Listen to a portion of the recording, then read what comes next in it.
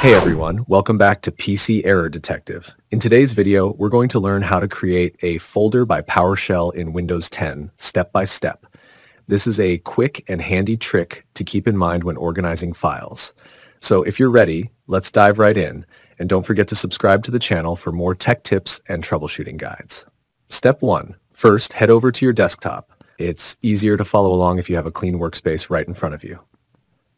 Step 2. Now, press and hold the Shift key on your keyboard. While holding it, right-click anywhere on the desktop. This will give you a menu with some extra options. Step 3. From this menu, you'll see an option that says Open PowerShell window here. Go ahead and click on that to open a PowerShell window that's set to your desktop location. Step 4. With the PowerShell window open, it's time to start typing. Type the command mkdir, which stands for make directory. This is the command we use to create a new folder. Step 5.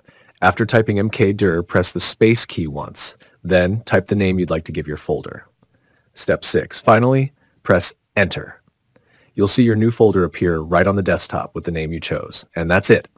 Thanks for watching. If this helps, be sure to hit the like button, and we'll see you in the next video.